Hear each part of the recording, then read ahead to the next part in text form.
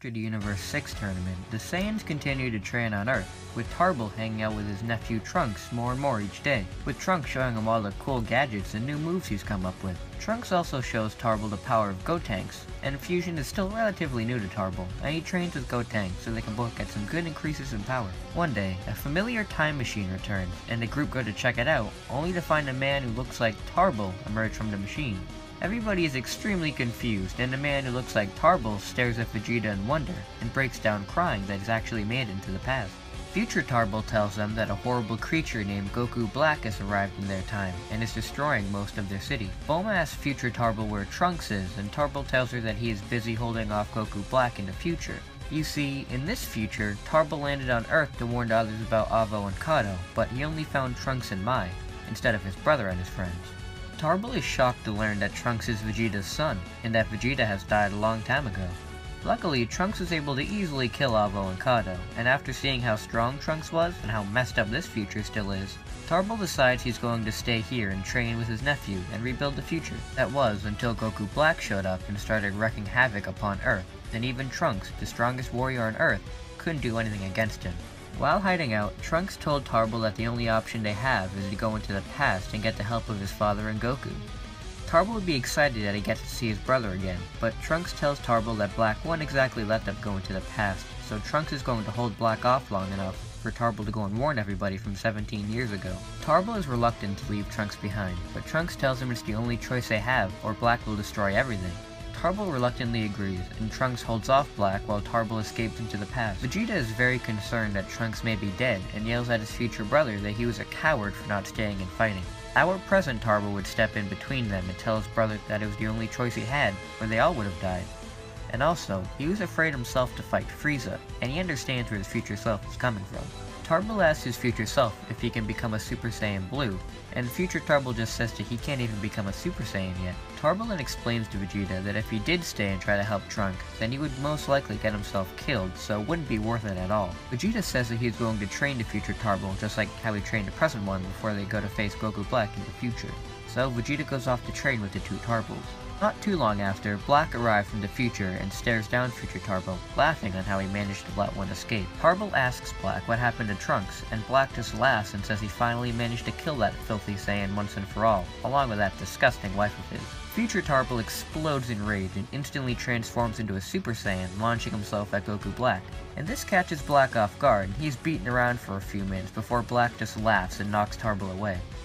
Suddenly, Vegeta and present Tarble rush up to Black, both in blue, enraged that he has killed Trunks and Gear, and the two begin to pummel him to the ground, with Black not being able to counter whatsoever.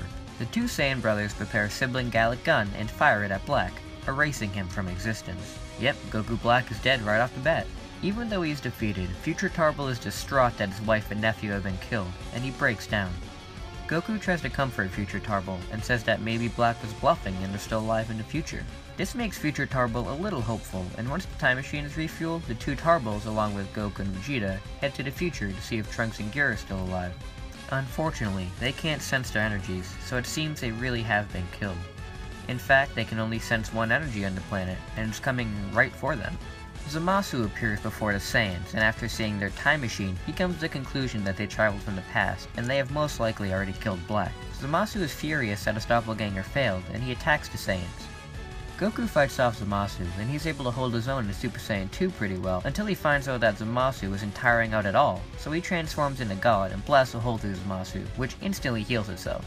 Zamasu gloats on how they can't kill him because he's immortal, and Goku is just going to tire himself out. Goku realizes that Zamasu is right, and they can't win this, and he comes up with an idea. Goku switches off with Vegeta and tells him to hold off Zamasu until he comes back, which is confusing for Vegeta, but there really isn't any other option at this point. So Goku heads off to the time machine, except he doesn't know how to work it, so future Tarble goes in with him, and they return to the present, while the two Saiyan brothers hold off Zamasu. Of course, Zamasu would have a great toll on his mental health after almost dying and then coming back so many times, so he would escape and try to come up with another plan for the time being, as Vegeta and Tarble are off looking for him. A few hours later, Goku and future Tarble return, and Zamasu immediately senses their return, and goes after them in a surprise attack. Goku senses this, however, and knocks Zamasu away. Then, Goku immediately unleashes the Mafuba, and seals Zamasu away. Future Tarble runs up and puts the seal on, and Zamasu is successfully sealed away. See, with future Tarble there in the past with Goku, he would be able to remind Goku to take the seal with him, as it is very important. Once Zamasu is sealed away and the Zero Mortals plan is thwarted, the group asks future Tarble what he's going to do now. This is a difficult decision for him, as everybody on his Earth is dead, so there would be no point in trying to rebuild. He decides that he's going to go and stay in the past with his brother and the others to try and find a new life there. So, the Saiyans return to the past once again, and tell Beerus about Zamasu, and he destroys him as normal. Future Tarble attempts to get used to being in the past, and though it's hard for him to see his present self happy with Gear, he realizes he has to move on, and he also trains himself with Goten and Trunks, as he enjoys being around a much younger version of his nephew. Plus, he also wants to train Trunks up so he doesn't suffer the same fate as his future self. Eventually, Goku goes to Zeno to suggest a tournament of power, and the Zen exhibition match plays out as normal, with Tarble replacing Buu. After the exhibition match, they need to gather 10 warriors. So far, they have Goku, Gohan, and Tarble, and after Whis allows Bra to be born early, Vegeta joins in. Tarble suggests Goten and Trunks, since they've gotten much stronger through training with himself, and also his future self. Plus, if worse comes to worse, they could fuse into Gotenks and become way more powerful. Goku agrees with this, and says maybe they can get future Tarble to join as well, since he's pretty strong. Tarble wonders if Zeno will allow somebody from the future, so Goku quickly goes to ask him, and Zeno, of course, thinks it would be fun to see a future fighter, so he allows it. Gohan also recruits Piccolo, while Goku convinces Krillin and Android 18 to join, and we have our full Universe 17. There is no need to revive Frieza, as they have plenty of backup fighters just in case. Plus, everybody would be against it anyways.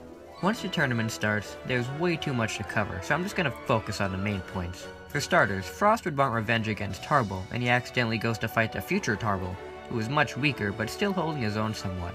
Except he's suddenly knocked out by one punch that really shouldn't have knocked him out, and he's thrown out of the ring. Except immediately, future Tarble is brought back in, and Frost is erased by Zeno. The entire tournament is in shock at what just happened. The Grand Priest said he noticed that Frost was cheating by using a weapon against his opponent, so Frost was destroyed and future Tarble was brought back in. Champa is obviously very angry that Frost wasn't exactly the nicest person after all, and he almost got their universe destroyed early by cheating.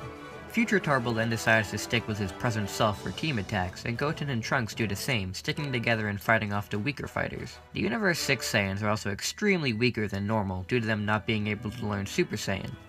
See, told you Cabba not learning it would have serious repercussions on the tournament. They're not the weakest there, but of course not the strongest either, so they would most likely be knocked out pretty easily.